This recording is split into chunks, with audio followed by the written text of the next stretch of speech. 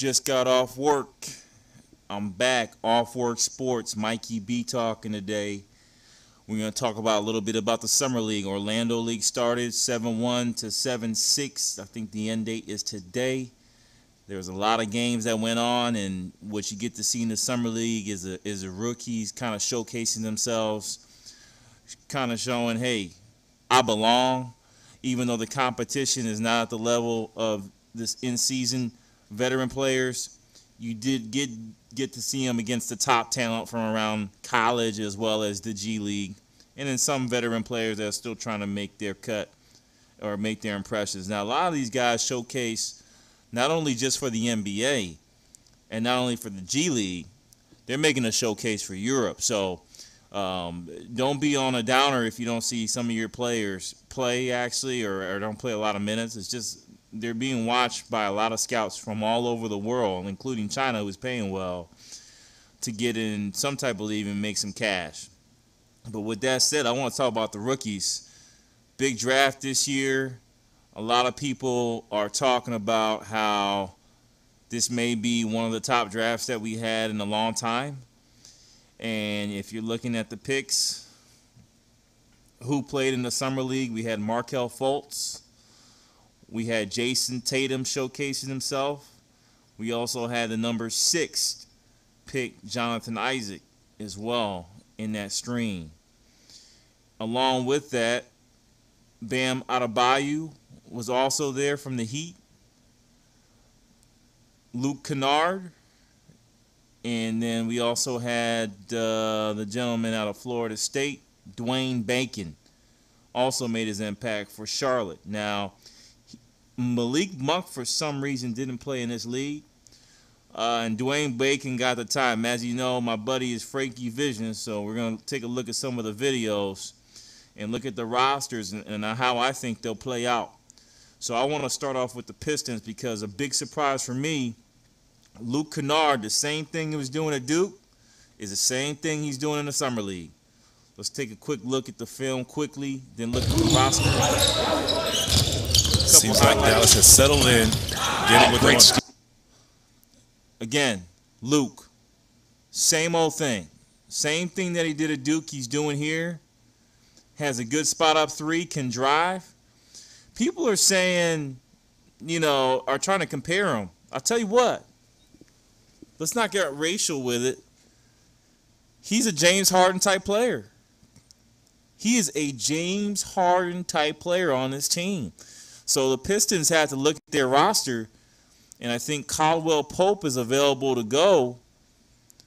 This guy is, and by the way, the jump shot is looking good. So, Luke is not incredibly athletic. James Harden doesn't show all his athleticism, but he's very, very ambidextrous is what I would call it.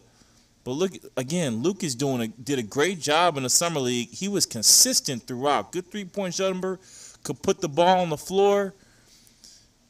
Pretty good talent. Pistons got a steal once again. It's all a matter of how they put these pieces together.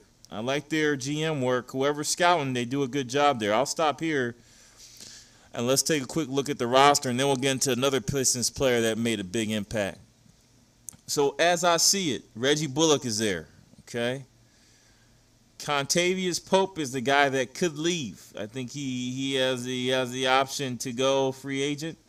So they'll probably re-sign the kid, but there's a possibility that he could leave.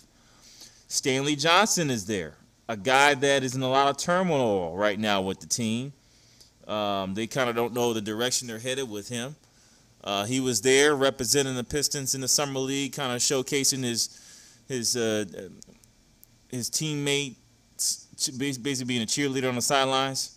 But this could be an opportunity if he leaves. Again, this guy's a beast, Stanley Johnson. I don't know why they're not playing the kid. I have no clue. Trade him if you're not going to use him.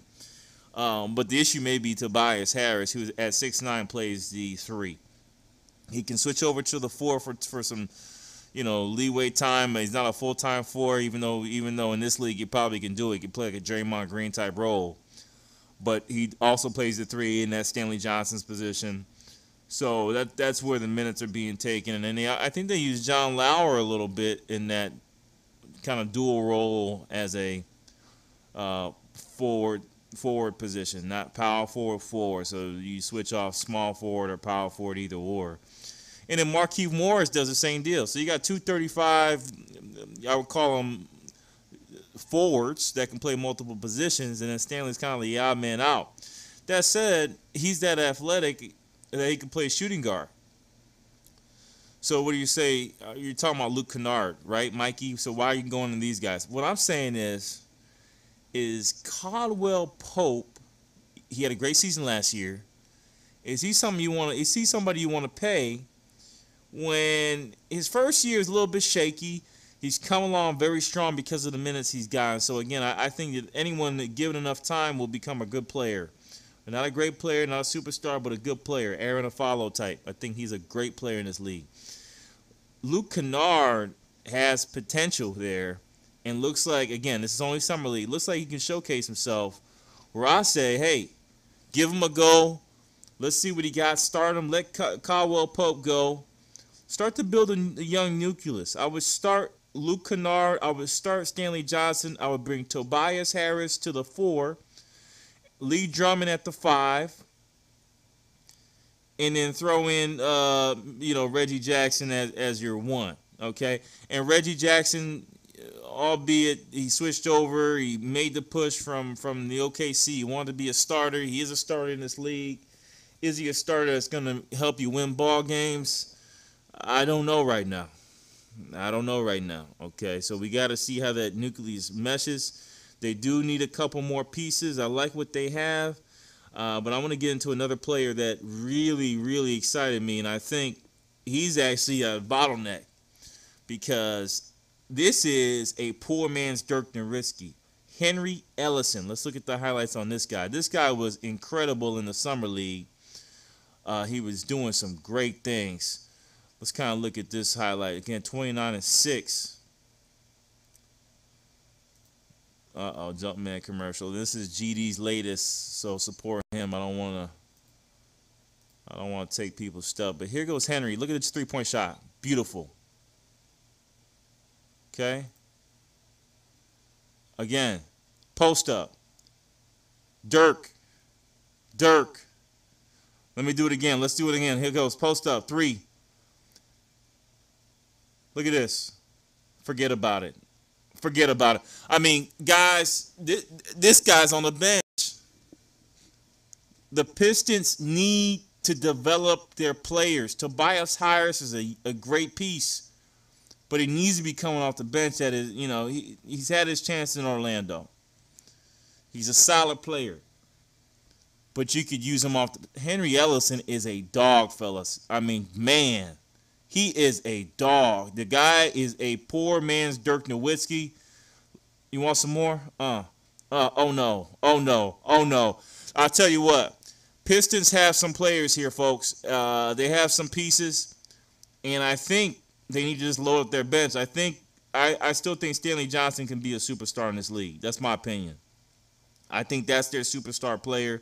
And then how he meshes with Drummond. Drummond can still play in this league. What is he a superstar? He's already a superstar, but how will his role be in this new run and gun NBA?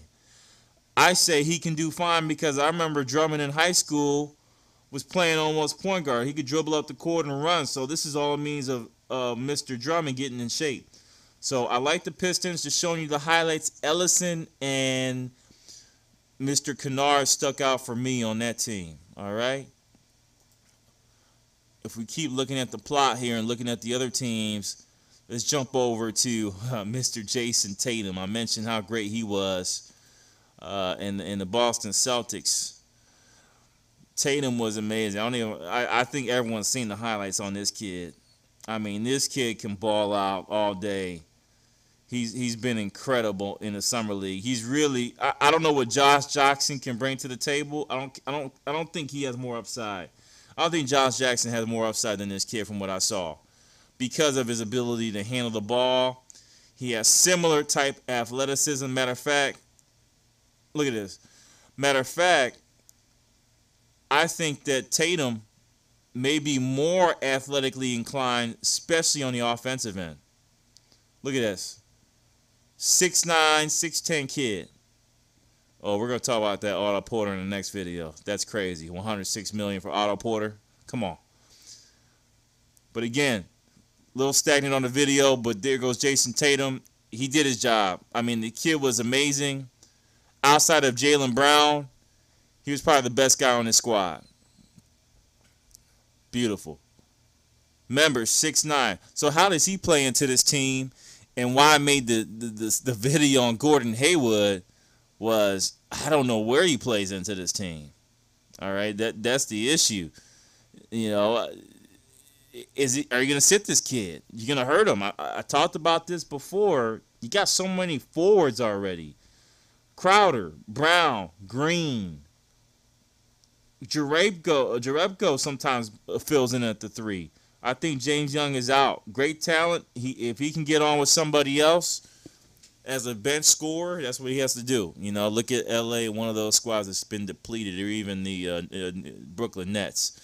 But again, good opportunity to play him, and then they bring in Hayward. So it doesn't make sense to me, but Tatum was the second most impressive player to me. First was Luke Kennard, because I could see how he could effectively help the Pistons immediately. I know he's going to play. That's basically why I put him up there. I think Tatum's going to have to sit because of who they brought in. So Jason Tatum was next. Pretty good highlights, a little bit stagnant there. Donovan Mitchell. Don Mitchell. Let's go with 23-point game. This guy, I didn't even know who he was out of Louisville. I had no clue who this kid was. I never really seen him play.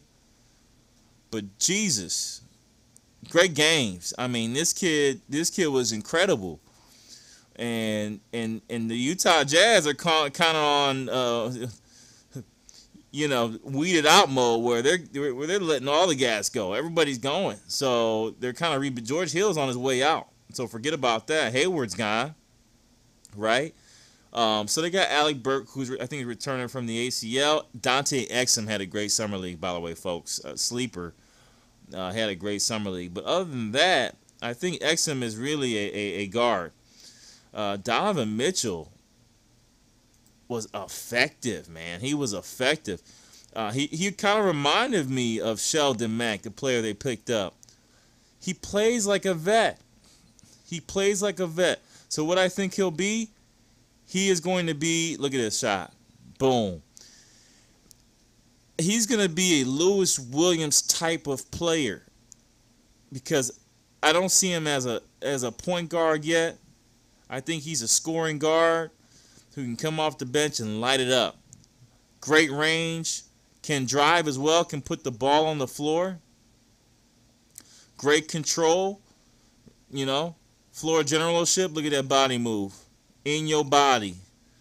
Get the foul. Again, smart moves. The competition, I know it's not the veterans in season, but these rookies really showcase themselves. Look at this move. Beautiful.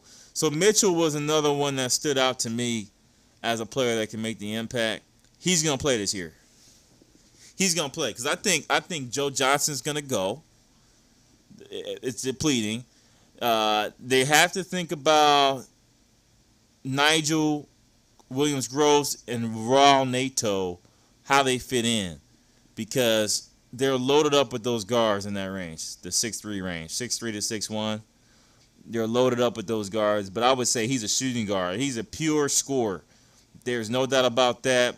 Similar to he went to Louisville, and there was another guy to Louisville who should be in the league right now, is Russ Smith. He's in the G League, killing it still. Still can't get a call up. It's a shame, but Donovan Mitchell reminds me of Russ Smith, but in the NBA, he's going to be like a Lewis Williams type. He's a different type of handler. He's more fluid, has a beautiful shot. I really like this kid. Great pickup. Shout out to the scouts on the Jazz. Oh, man, this kid here. Bam Adebayo. What? Pat Riley. Forget about bringing in talent. You can build, man. You know how to pick them. Pat Riley. Bam Adebayo. I tell you what. All right? Don't smack me. Bam Bam looks to be AMARE, STOUDEMIRE, Dwight Howard light. He's that combo. Okay? Here goes the variance. Here goes the variance on this kid. First of all, I can shoot 3 free throws. I'm joking, Dwight. So the thing is, the big thing is he can shoot 16, 17-footer. I saw him working on that. But he is definitely to me, look at the height. An AMARE STOUDEMIRE type impact player. He can run up and down the court. He's young. This is a steal. Him and Hassan in there. I mean, they're going to be, I would say, the best center power forward tandem in the next 4 years, next to Davis and Cousins, who people are sleeping on, and I have no clue why no one's trying to get traded over there. Chris Paul and Carmelo Anthony with them two would have been a beast mode. Would have been a problem for the Golden State Warriors. Would have been a problem. And then surround them with some defensive players, Beverly-like players, to scrap or Curry. I have no clue why Chris Paul went to the Rockets instead of the Pelicans. And Carmelo Anthony should look to them if he went there as well. That said, Bam Adebayo, you heard it here first. AMARE STOUDEMIRE, Dwight Howard combination. Light. Okay? This is what we have here with this kid. Look at this. Euro. So, again, great talent, great pickup. We've seen the highlights here. I like this kid. He's the next one down. Go back over. And there's no reason for him not to play here. He's going to get minutes. I think Udonis is gonna call it quits. I think he has already. So you know he's gonna fill in that role. James Johnson is gone. I suggested James Johnson going to the Brooklyn Nets. Excuse me, to the Wizards. I think he would have a big impact on the Wizards and play with them. Jazz are looking at him as well, but I think he's a great fit for the Washington Wizards with Otto Porter gone. He could fill right in and take that role. I love the kid here. I don't need to say anything more. You're going to see him play. He fits in well. He'll get some minutes, maybe 10, 15 minutes, and then build up through the end of the year because they're in rebuild mode. But, you know, McRoberts he's older, used to be a super athlete, probably still is. He's going to learn a lot from McRoberts, jump shot-wise. Willie Reed is a great backup. He can do a lot of different things. He'll be a staple for them.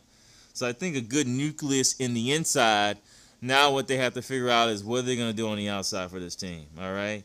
And, again, you got a lot of good players. You got to look at the line and say they don't suck. It's just that in this league, you need superstars. So Waiters either has to develop into a superstar. Josh Richardson has to. Some of these guys have to develop, and they got Winslow.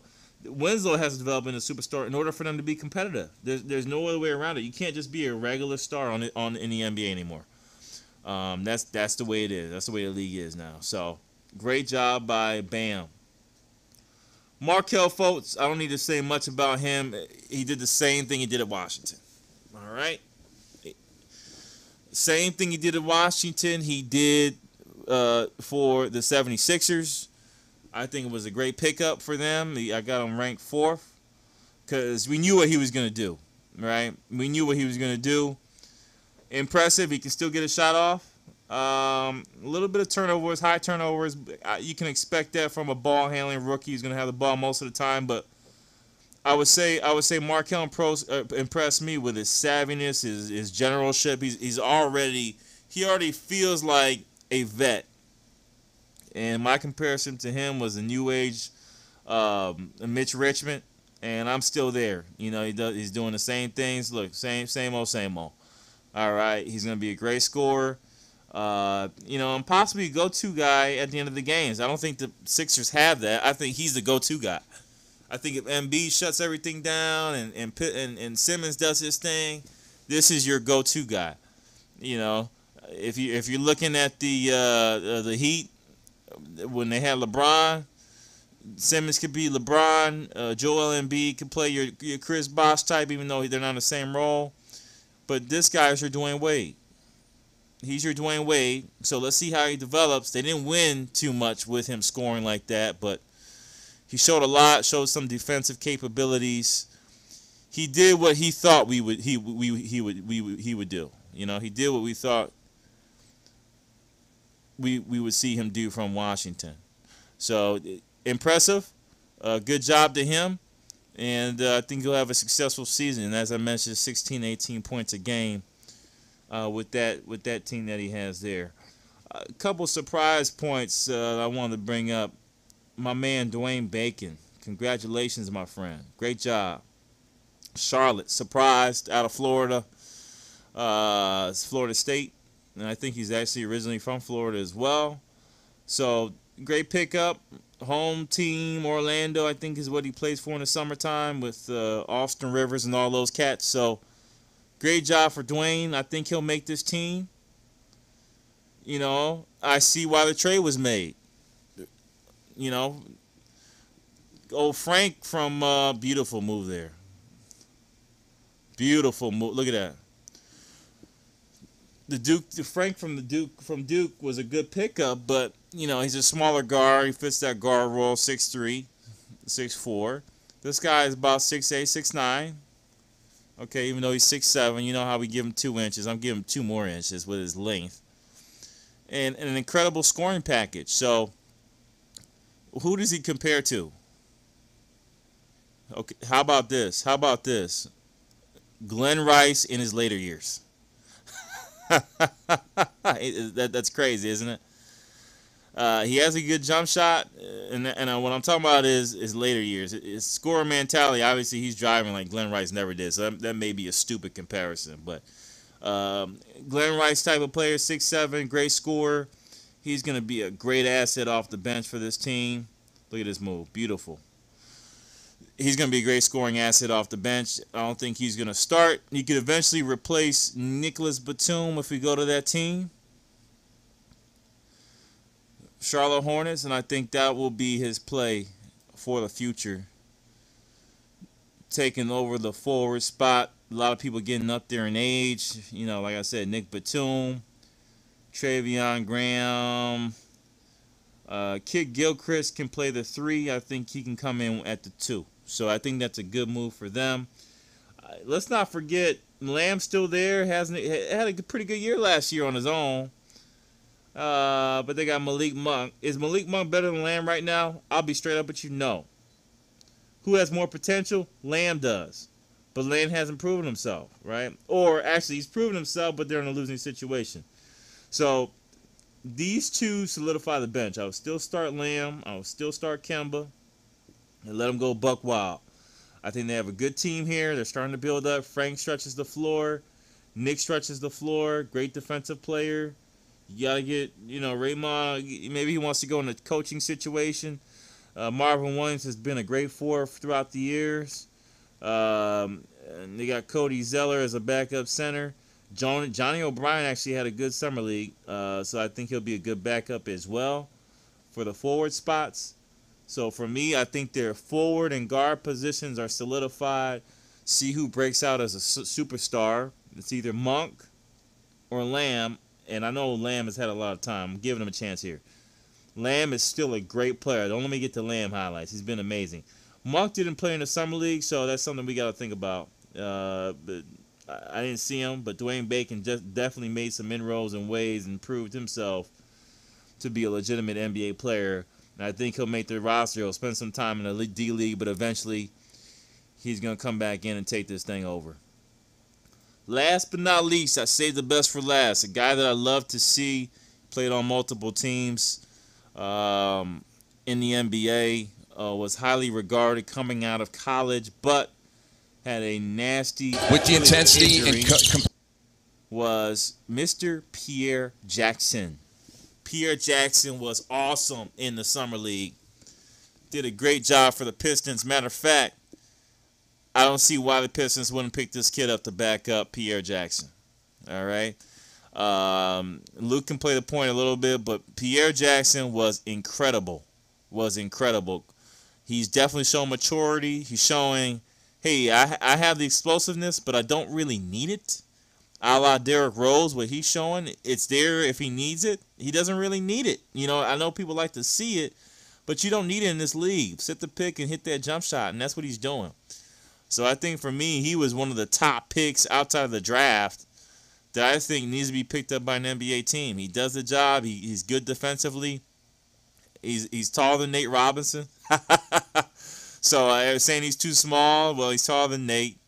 You know, he reminds me of Felder on the Cavs. You know, play the kid. Play him.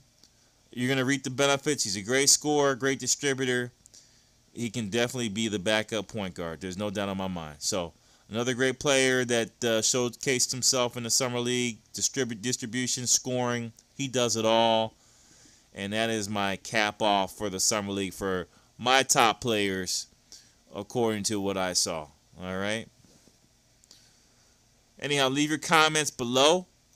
Let me know your thoughts on these players and where they're going to go.